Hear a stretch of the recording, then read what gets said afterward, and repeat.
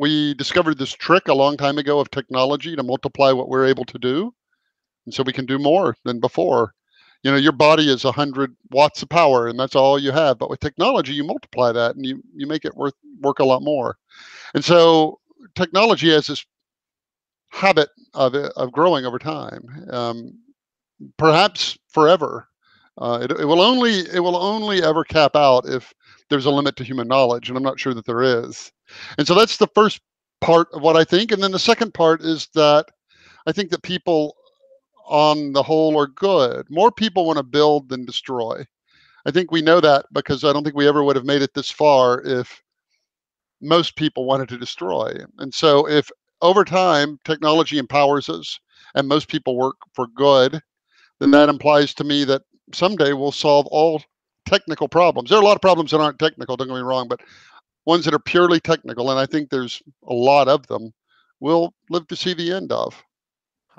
It seems to me that as long as we've kind of had people have dreamed of a world without hunger and poverty and all of the rest. And there was never enough of the good stuff to go around. And so people dreamed of these utopias, a word that means no place. It doesn't exist. It's just a dream. And I think that we're the first people that can actually deliver on it because we learned this trick. We can multiply what we're able to do. We can feed everybody. We can do all of the rest. And so then you have to say, well, what comes next after that? When we all wake up in a world we can't imagine being any better than the world we have today, then I think you have to look up at the sky and see, I think, a universe that looks like it has a lot of room for us to expand into.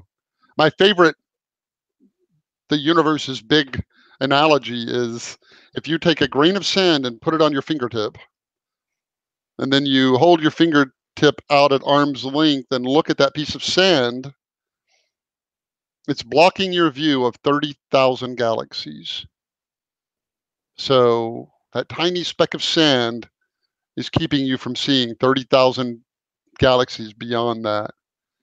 And every one of those galaxies has 100 billion planets. 100 billion stars. And so I would love to think someday there'll be 1 billion planets, each with 1 billion people on them, all empowered to achieve their maximum potential. I know you've talked a bit about conscious computers, conscious AI. Can you define a little bit the difference? What is AI? What's the difference between consciousness and intelligence? And do you think we'll get to conscious AI? Everybody can agree we divide AI into two large buckets. One is narrow AI, and that's what we know how to do today. And that's a computer program that can do one thing, like play chess, spot spam in your inbox, or what have you. It can do one thing. And we know how to do that. And when you hear Elon Musk or other folks say, I think AI is an existential threat, they're not talking about that. They're talking about the second bucket, and that is an artificial general intelligence. It's an AI that is as smart and versatile as a human. You can ask it, what should I get my spouse for Christmas? And then you could ask it, paint me a painting and write a poem and make tea or whatever. And it would do it. It would figure it out if it doesn't know how. And that's a technology we don't know how to build. And if you ask people in the industry when we'll have it, the answers vary from 5 to 500 years, which is meaningless. It's like if you dropped your dry cleaning off and they said it'll be ready in 5 to 500 days. It's like it doesn't tell you anything useful at all. So the technology people are afraid of is this general intelligence, and that's the one we don't know how to build. If you were to ask, when I ask people on my show, do you believe we can build this general intelligence? Virtually everyone says yes. And if you dig down as to why, people in the Bay Area who work in AI almost all share a single premise, and that is that humans are machines. And so the logic is simple. You are a machine, your brain is a machine, your mind, whatever that is a machine, is mechanistic. And nothing in you breaks the laws of physics. And so if you are nothing but a machine, then someday we'll build one. And when we build it, we'll make it better and better and better. That's it. And so I ask people, do you think people are machines? And the vast majority on the show say, Yeah, I mean, like, what else would we be?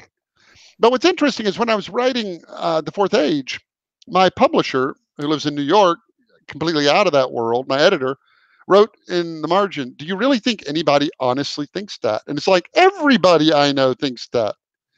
So I put a survey up on my own website and I said, "Do you believe you're a machine?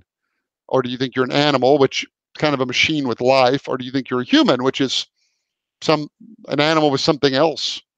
And only 15% of people say they're machines. So most of the world doesn't have this mechanistic reductionist viewpoint of humanity.